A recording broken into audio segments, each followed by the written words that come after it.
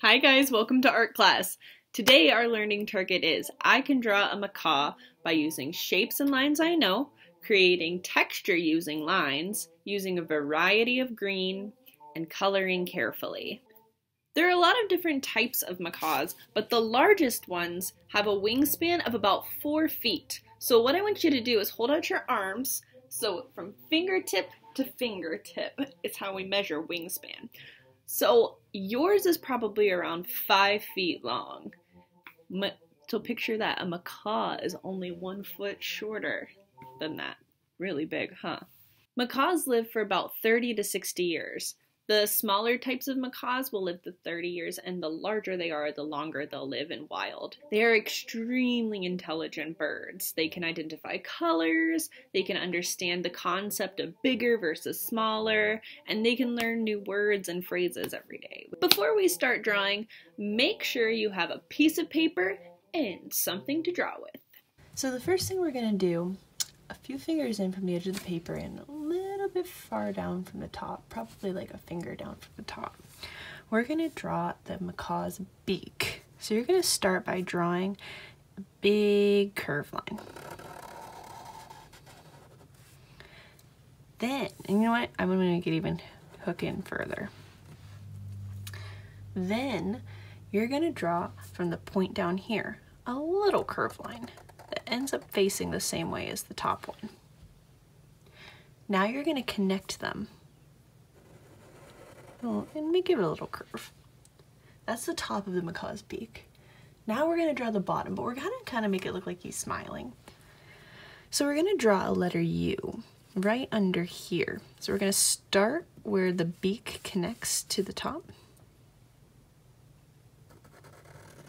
Draw a letter U. Then we're going to connect that with another letter U. So from right here, I'm going to draw another one and make it stop at the bottom. Good job. Okay, now we can kind of shade that part in. All right, the next thing we need to draw is the cere. The cere is where the bird's nostrils are. So we're going to draw a rainbow. And then you're going to draw a little nostril inside. All right, now we're going to draw the eye. So right out across from the cere, maybe 3 fingers away, I'm going to draw a circle. You can make it as big or small as you want. And then I'm going to leave a little shine in there, like the light is shining off of it, and fill it in. You can pause the video anytime if you need to catch up. And if you want to draw the eye a different way, you're totally welcome to. Okay, the next thing we need to do is draw the head into the back. So this is a big sweeping motion we're going to do. We're going to go up around to the top of the paper and down to the corner of the paper, all the way down here. So ready? I'm going to go up, and you can practice a few times before if you want. Over and down to the edge of the paper. Good job. And see how I left it kind of curved? To make it really look like a macaw, we need to have this space between the eye and the beak be white with kind of these stripes around it. So right from the cere, I'm going to draw a big loop around the eye, down, and up to the bottom beak. Now this is the fun part. You kind of get to imagine this part. We're going to draw stripes that start from the beak and go out toward the eye, and they kind of always go around the eye. So we're drawing these parallel or walking beside lines that are all curved to look like they're around the eye. And you got to leave some that are small to balance it all out. And if you need extra time, pause the video. The next thing we're gonna do is we need to draw the wing. So the wing is just a candy cane hook. We start it around here, and we candy cane hook all the way off the body. So maybe like a finger or two down, you're gonna start candy cane hook, and notice how it's right straight down from my big white space.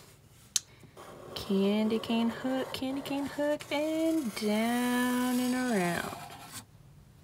Next thing we need to do, we're gonna draw the belly of our macaw. You're gonna start it from right under the beak, right under the bird's chin kind of.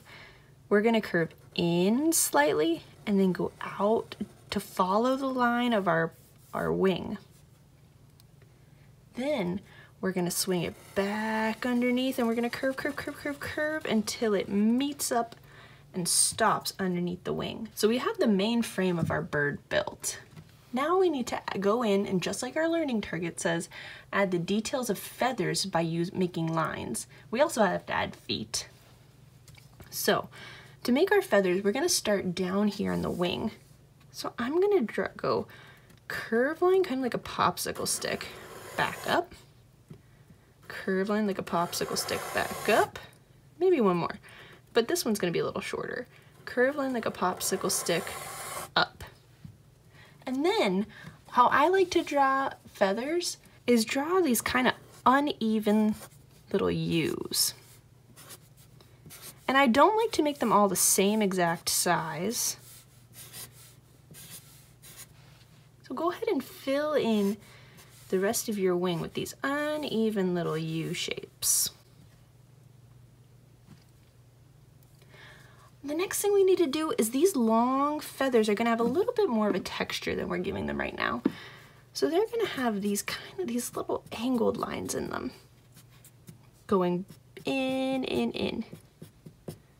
Angled lines, in, in. Do that on all 3 of them. They're pointing down and in.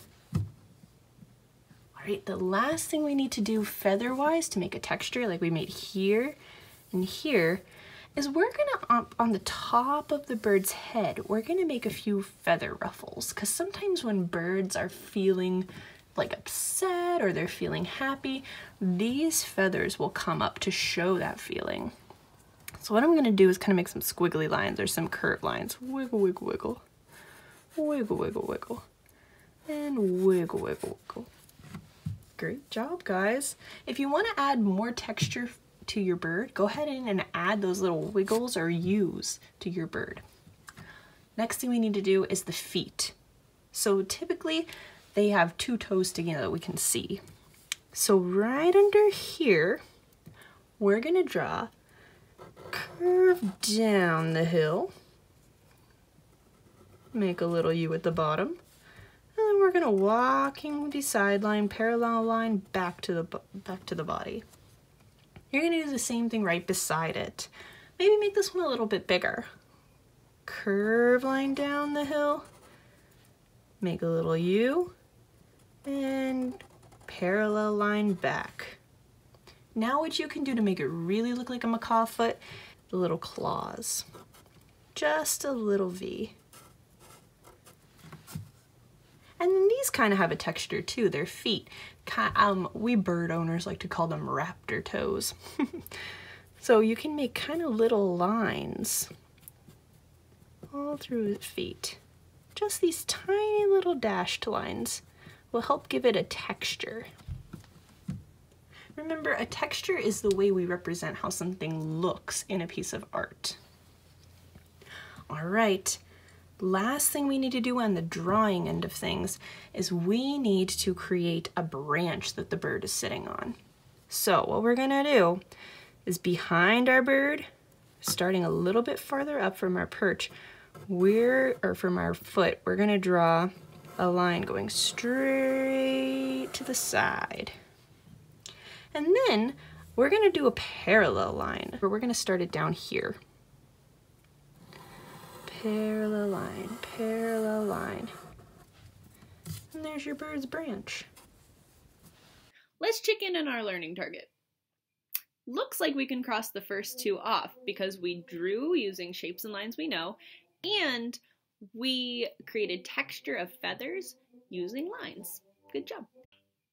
Now it looks like it's time to work on using a variety of greens for our background and coloring carefully.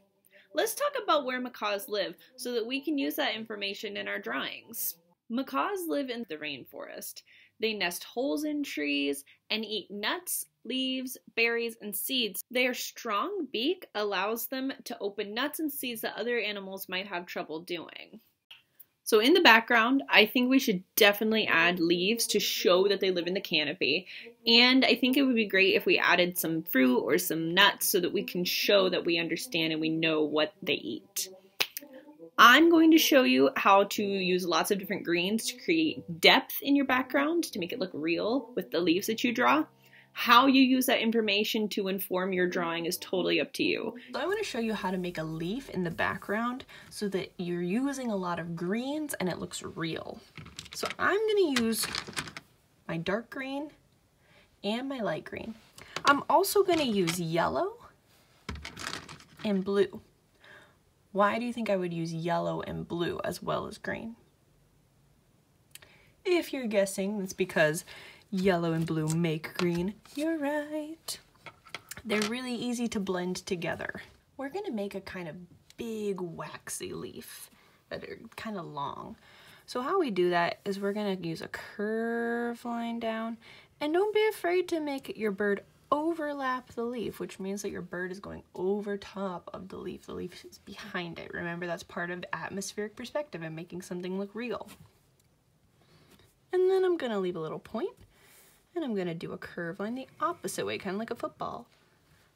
So first, when you are coloring something in, you always want to use the middle color. That's what we call the mid-tone. So out of these, we've got our super light, medium, medium, dark.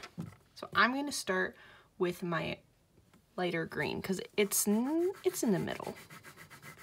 So I'm going to lightly color in my whole leaf. Next, I'm going to go in and make the shadows. So for a leaf, I want to make sure that we can see the veins. So I'm going to use my dark green, and I'm going to go through and make a curved line in the middle. Then I'm going to make the veins of the leaf branching out.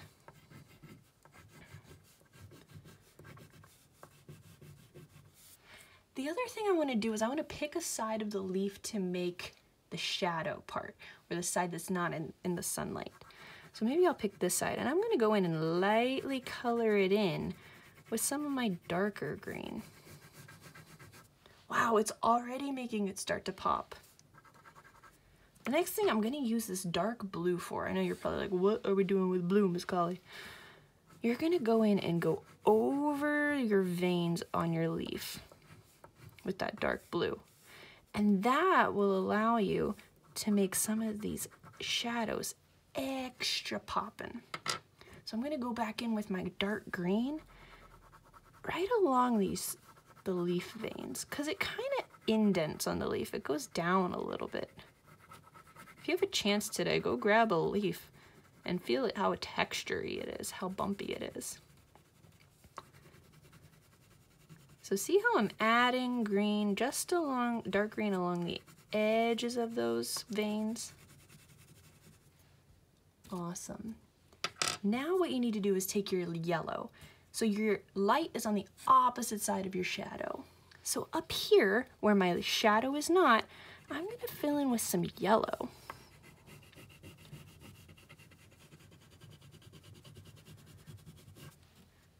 And maybe I'm going to pick a few places in here to put some yellow too. And then if you notice that it's kind of chunky or the colors aren't blending, all you need to do is take your middle color, your mid-tone, and go back in over it to kind of smooth things out. So now that you're done with your background, we need to work on coloring your macaw. There are tons of different types of macaws, just like there's a lot of different types of dogs. The one that you're probably most familiar with is the scarlet macaw. That one was typically used in the posters for the rainforest and in movies and that kind of thing. But there are a variety of other ones with different colors on them. Here's a picture with the different types of macaws on it. Feel free to pick whichever one you want and pause the video to be able to get a closer look at them. Remember, color carefully and have fun. If you have any questions, please feel free to email me or comment under the instructions. Happy art making!